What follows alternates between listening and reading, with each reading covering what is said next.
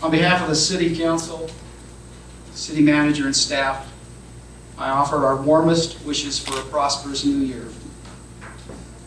I also wanted to just take 3 seconds to thank Andre and the casinos, the Mesquite Resort Association, for all the work that they've done in the years as we went through this tremendously trying time financially for everyone, where they have basically reinvented themselves so that they succeed, and as they succeed, the entire city succeeds. And thank you for your efforts and all that you do for us, and all that you do with the charities that are here in town.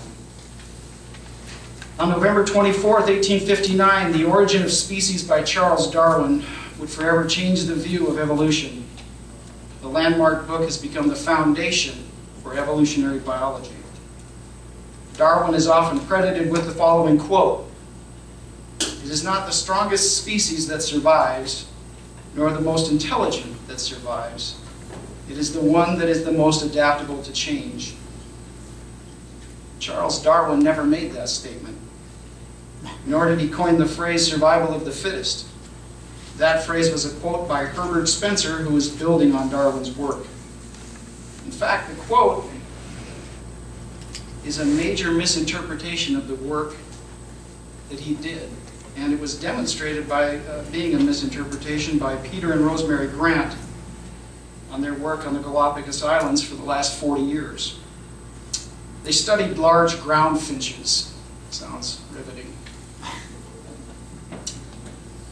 And that was just one of the species that Darwin described in his book. Their major findings regarding the finch are as follows. In times of good weather, there is a wide variation in the beaks of the finches. When the island is caught in El Nino or La Nina drought, a La Nina drought, the population of finches declines dramatically. In the case of the large ground finch, the individuals that survive are the ones with the biggest beaks. Why? Because bigger, stronger beaks enable the birds to crack large, harder seeds, which would be ignored when softer seeds are plentiful. In other words, the strongest of the species survives. The fake quote is completely wrong with regard to the individuals that survive. It does, however, offer some insight about which species survive. The reason the large ground finches have been around as long as they have is that there is enough variation in the species that whenever conditions are extreme, some individuals in the population are able to adapt to the change. In the case of the large ground finch, those with the biggest, strongest beaks, or tools, if you will, are able to move forward and survive. For those of you thinking, I'm going to draw the conclusion that those with the biggest, loudest mouths in politics survive, albeit probably true. That is not the intended use of the analogy.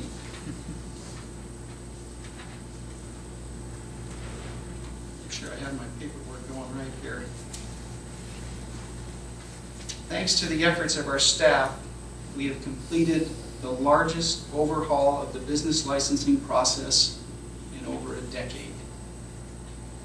I am proud to say a business coming to Mesquite will find a more streamlined process, and in many cases a faster license issuing process than ever before. In 2011, our businesses faced crushing impact fees. In fact, speaking with the business owners, impact fees were one of the top reasons for not expanding an existing business or opening a new one. When we came into office, we made it perfectly clear that needed to change. When it comes to these fees, our city has led the way by offering payment options for traffic and sewer impact fees. The Virgin Valley Water District and Overton Power District charge their own expensive impact fees. When I took office, I met with each of these entities and we agreed that a change needed to take place. It is hoped that each of these entities will offer some type of payment system to lessen the immediate burden on businesses wishing to expand their current operations or new businesses wishing to come to town. In 2013, the city has once again led the way for others to follow. At our December 6th meeting, staff announced a lower rate after reviewing our traffic impact fees. Again, I am proud to say the new fees in most cases are 83% lower than the previous fees. This will save developers and businesses thousands of upfront dollars and make it more affordable to do business in Mesquite. Earlier in 2013, my colleagues, Councilman Hafen and Councilman Littman, brought back an ordinance to consider the 3% right-of-way fee. That right-of-way fee charges utilities a pass-along to the consumers and other business owners, 3% of the gross, whatever's on your power bill or your telephone bill.